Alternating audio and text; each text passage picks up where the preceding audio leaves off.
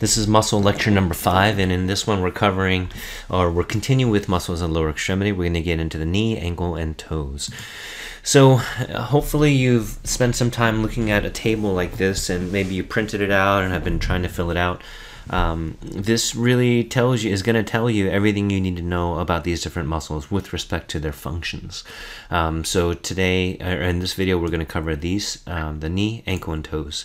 So the knee undergoes flexion and extension. There is no abduction or adduction in the knee. You don't want that to happen. Remember that we've got the medial collateral, lateral collateral ligaments to stop these particular motions from happening. And surprisingly, we actually do have a little bit, just a little bit, but super important amount of rotation in the knee. The ankle has certain movements as well, which we'll talk about, as well as the toes. So let's start off with the knee. When you look at the muscles that move the knee, probably two of the most famous groups are the quadriceps and the hamstrings. And so even elementary school kids often talk about their quads. Oh, my quads are burning when they're climbing upstairs or running a lot or something like that. So the name of the muscle group is the quadriceps femoris. And so quad means 4, so that tells you automatically that there's going to be 4 groups in there. You should feel pretty comfortable with the idea of muscles being arranged into groups, because we've seen things like the rotator cuff. The rotator cuff is a muscle group of those 4 muscles, right? Supraspinatus, infraspinatus, teres minor, as well as subscapularis. Well, quadriceps is also a muscle group. The quadriceps femoris, meaning right here at the femur, quadriceps femoris has these 4 muscle groups. Rectus femoris, which is this one, it's the most superficial of the quadriceps muscles. And then you have 3 vastus muscles. The vastus lateralis, which is on the lateral side, the vastus medialis, which is on the medial side, and the vastus intermedius, which on this slide is hidden. It's actually buried right underneath the rectus femoris. If we were to peel away rectus femoris and get rid of sartorius and the TFL there as well, then here are the vastus muscles: vastus medialis, intermedius, and vastus lateralis out to the sides. So together, all 4 of these quadriceps muscles are going to do the same thing. They're going to extend the knee. This is as if you're trying to kick a soccer ball. So when you extend your knee out, the quadriceps themselves are working. The only one of those 4 that has an additional role is the rectus femoris. The rectus femoris is this guy right over here. And the rectus femoris will actually attaches over here to the ilium, to the anterior inferior iliac spine. And he comes on down and goes to the patella, just like the other quad muscles do. And what the rectus femoris will do, he'll also flex the hip. So he does hip flexion as well as knee extension, but the other quadriceps muscles themselves are only going to extend the knee. So if you look at the distal attachment, one thing that we should note is that distally, all 4 quadriceps muscles are going to converge onto a tendon. Remember what a tendon is. It's a piece of dense, regular connective tissue that attaches muscle to bone. In this case, which muscle? Well, all 4 of these quad muscles. And what's the bone it inserts onto? It'll be the patella. And the patella is sitting right here. Remember, that's the kneecap, which we're going to call the patella. And from there, the patellar ligament comes on down and it attaches onto the tibial tuberosity. And so the function of the patella here really is to give some more leverage to the quadriceps muscles. If you didn't have a patella, then these quad muscles are going to sit relatively flat on the femur and come down here to the tibia, and they're not going to be quite as efficient or quite as effective at extending that leg. But with the patella here acts as what's called a sesamoid bone, and that allows an increased amount of leverage so that the knee extension motion becomes much more efficient, meaning you get more extension for less amount of work from these muscles than you would if you didn't have a patella. So those are the quads. If we flip to the backside, we've already seen gluteus medius and gluteus maximus when we talked about the hip, and that was done in that hip video. We looked at some of the adductors as well too, iliotibial band as well as gracilis. The muscle group that is antagonistic to the quadriceps, and what does that mean again? It means it does the opposite motion. So extension is here. The opposite of extension of the knee will be flexion of the knee.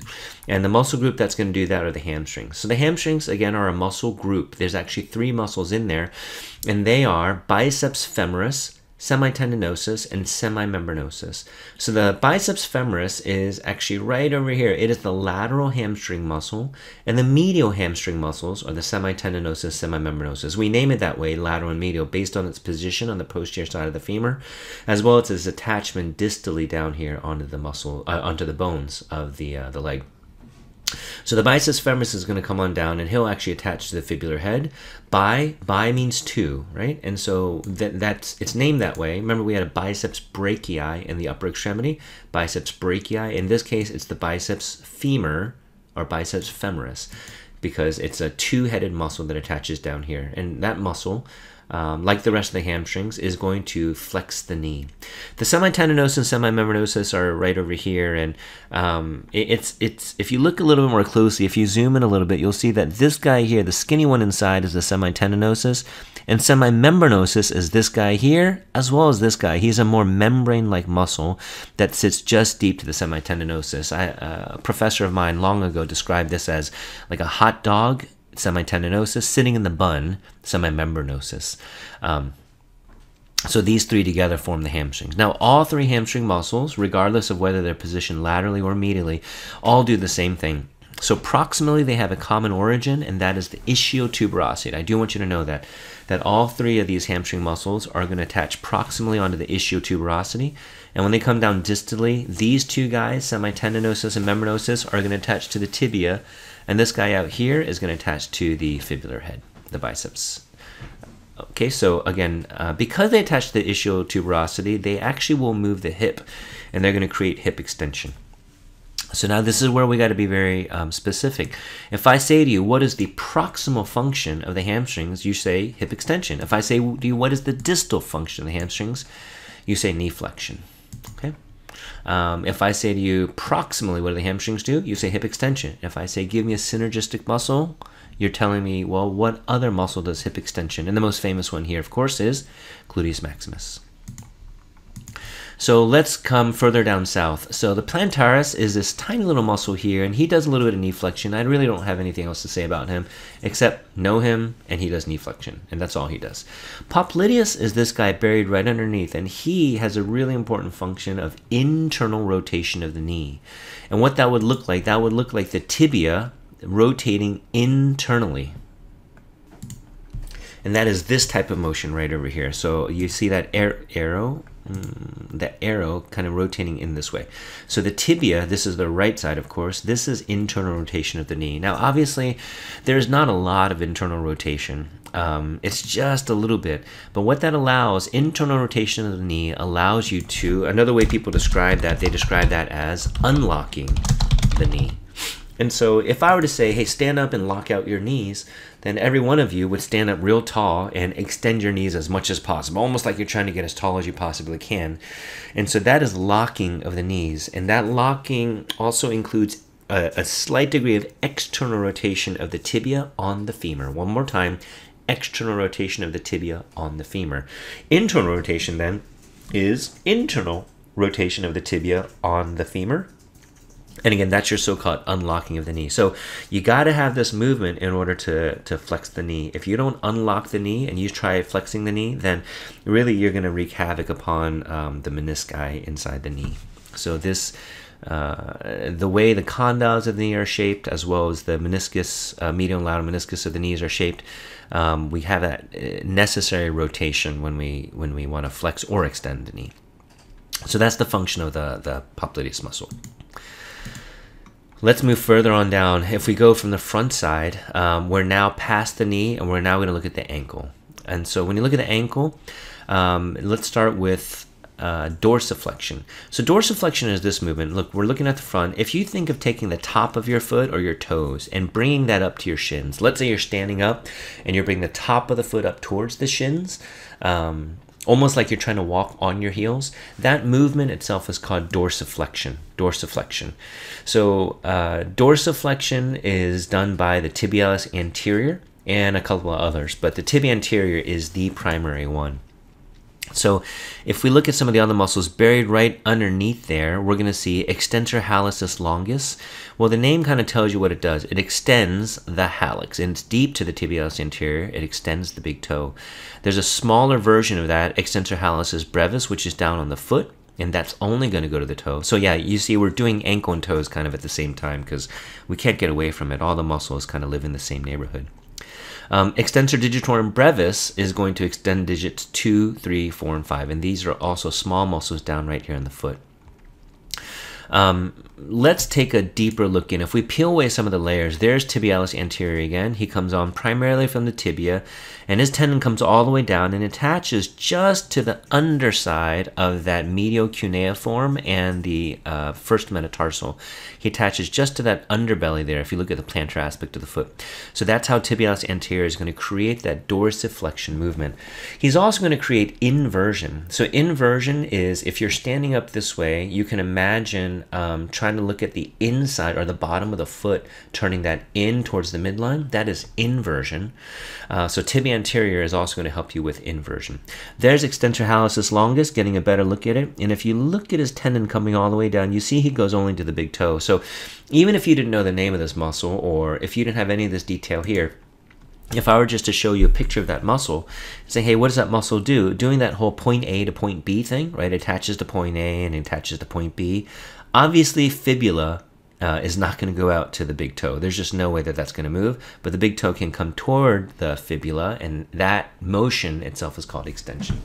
Fibulus tertius is this little guy here, and I wrote in here, you can ignore him. He's a minor muscle, and we're not going to spend any time talking about him.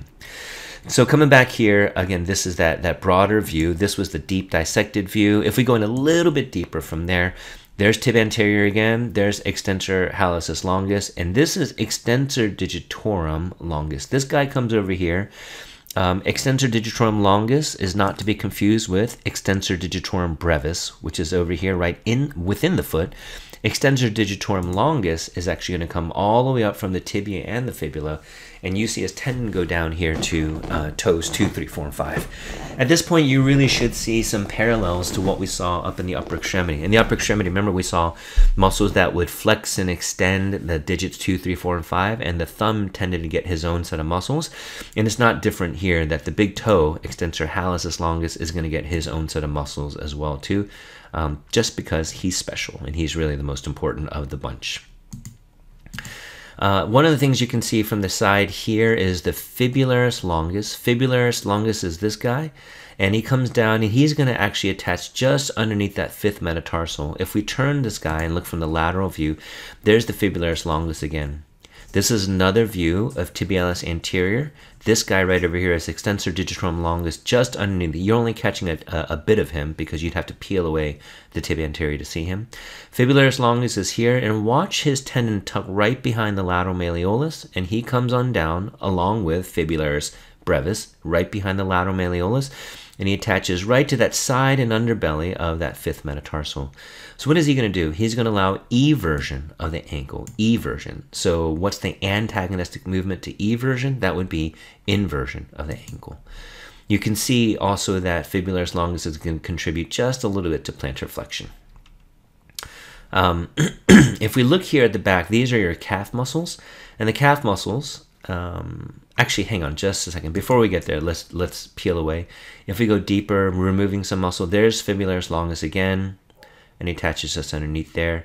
Fibularis longus goes all the way to the first metatarsal. It's the fibularis brevis that goes to the fifth metatarsal. So there's a correction from my earlier statement. Okay, fibularis brevis goes to the fifth metatarsal. Longus is going to wrap all the way underneath to that first metatarsal.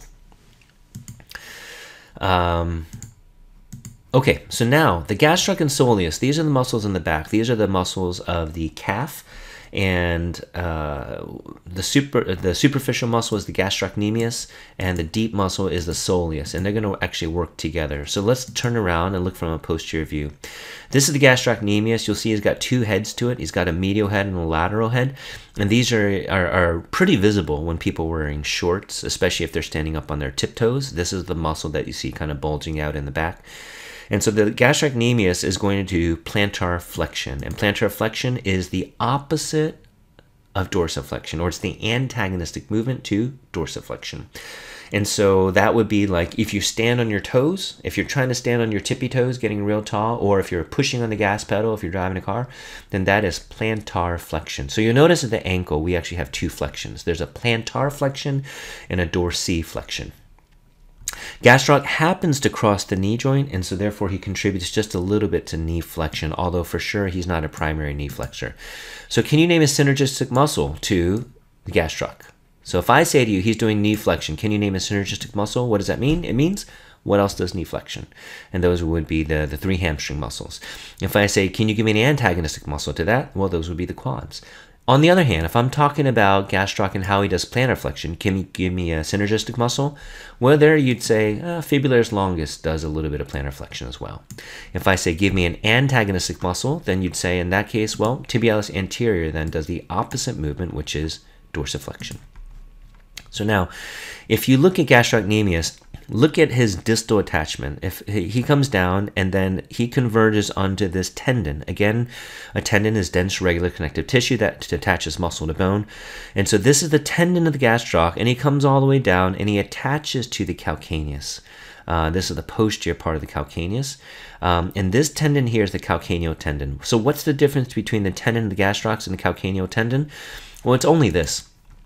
If we peel away the gastroc, buried underneath there is the soleus muscle, and the soleus muscle is a powerful plantar flexion. That's all he does. He has no knee flexion whatsoever. So what we'll see is that soleus muscle comes on down, and the tendon of the soleus and the tendon of the gastroc are going to come together to form this calcaneal tendon. That calcaneal tendon has another name. You might know him as your Achilles tendon. Okay, so the calcaneal tendon is also known as the Achilles tendon. Okay, if we peel that away, we can see some of the muscles in the back. Now, these muscles, there's three tendons that run right posterior to that medial malleolus. And I had a professor a long time ago who referred to these guys as Tom, Dick, and Harry. So Tom, Dick, and Harry, if we trace these tendons up, who is Tom? Tom is tibialis posterior. Dick is flexor digitorum longus. And Harry is flexor hallucis longus. So let's knock out some of the easy ones. Flexor hallucis longus, what does he do? Well, he's visualized right over here. And as the name suggests, he flexes the big toe. Flexor digitorum longus, what does he do? Again, as the name suggests, he flexes toes 2, 3, 4, and 5. Remember what we just said a moment ago is that the thumb, in this case, the big toe, is special, so he gets his own set of muscles, just like we saw in the upper extremity with the thumb. Tibialis posterior is a fun one. This guy is this guy over here. He comes all the way down and he does plantar flexion. He's also involved in controlling pronation. So pronation itself is flattening of the foot. So pronation is flattening out of the foot. So every time you take a step, the medial arch on your foot will collapse. You can go back to your bone PowerPoint where I have pictures of that medial arch of the foot. That medial arch lowers to the ground, and it does that on purpose because that softens the blow, so to speak. So when your heel strikes the ground as you're walking, you need to absorb some of that energy. And the initial way we absorb part of that energy is through flattening out of the arch. It's almost like, again, if you jump off a step, then most of you, when you land, you bend your knees to soften that blow. If you didn't bend your knees, then it's a very jarring impact. You'll feel that all the way up your spine into your head as well, too. So you bend your knees to soften that blow. Well, part of that shock absorption, so to speak, is the flattening of the arch. Now, what you want to happen is that you want that arch to be carefully lowered to the ground. You don't want it to smash down to the ground. And that's what I mean here by controlling pronation. Tibialis posterior will contract eccentrically. It'll contract eccentrically to help lower the arch down to the ground. So the words concentric and eccentric and isometric contraction, I believe we used the word isometric before, but these are different types of contractions. Isometric contractions are when the muscle length doesn't change. So it stays the same length. And I talked about it a little bit, doesn't change. And we talked a little bit about that in the upper extremity when we talked about the biceps and how if you were just to kind of, let's say you go to your car and grab the bumper and try to curl up your car, most of us would not be able to do that, but your biceps would be working like crazy. That would be an isometric contraction. A concentric contraction, on the other hand, is when the muscle shortens as it contracts. And those are traditional muscle contractions. If you grab a cup of water and bring that to your mouth, then your biceps is flexing your elbow and your muscle is shortening as you do that. An eccentric contraction, on the other hand, is when your muscle contracts and the muscle itself actually lengthens. And so that would be like, let's say the cup is really, really heavy, and now you are carefully lowering that down to the table. So the cup's at your mouth and you are lowering it down to the table so it doesn't smash or make too much noise. Well, your muscle is still working. It's still the biceps that's working as you do that, but that's an eccentric muscle contraction. So the muscle itself is lengthening. So the tibialis posterior, when he contracts concentrically, you will plantar flex. You'll stand on tiptoes. On the other hand, his more common function is actually to work eccentrically. And so that means he will actually lengthen as he lowers that arch down to the ground. Tibialis posterior is commonly the muscle that gets really hot and bothered in medial shin splints. For those of you who have ever kind of done some running or long distance running, shin splints are a very common injury. It's a repetitive use injury, and that really is tendonitis of the tibialis posterior. So there's a closer look at the tibialis posterior, how he attaches to the tibia, maybe a little bit on the fibula as well too. And so when that attachment gets all hot and bothered through overuse, then that's your classic medial shin splint. There's another view of flexor digitorum longus. Remember of Tom, Dick, and Harry, flexor digitorum longus. And then there's another look at flexor hallucis longus, a clearer look at him. This slide just shows you, if you want to pause that, well, you have the slides anyway. This just shows you another look from superficial to deep of all the posterior muscles of the leg. So here we are back at this slide, and so you know that the knee does flexion extension. You know that there is no abduction and no adduction here. Internal rotation is popliteus, and external rotation, there's no muscle that actually does this. Okay. In terms of ankle, really the movement here we are calling plantar flexion and dorsiflexion. Abduction, adduction, we didn't really talk about that so much because they're really not significant movements here. But in the coronal plane, what we see instead are we see inversion, and inversion would be over here. And then over here would be eversion. So these are some special movements of the ankle, and there really is no rotational movement, okay, no rotational movement. And at the toes, we really just see flexion extension, and then there really is nothing here. There's no coronal plane movement or transverse plane movement.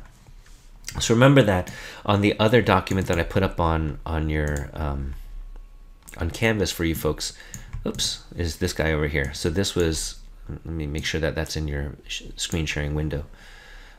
Hopefully you can, maybe you can't see that. Here, let's try it. Darn it. Okay, sorry. There we go. So here's flexion, extension of the knee, and then a bit of internal rotation, and then dorsiflexion, plantar flexion. These are the muscle groups that do it. Inversion and eversion, and then the muscles of the toe. And that wraps up the upper and lower extremities. Well, that wraps up the lower extremities for this particular video.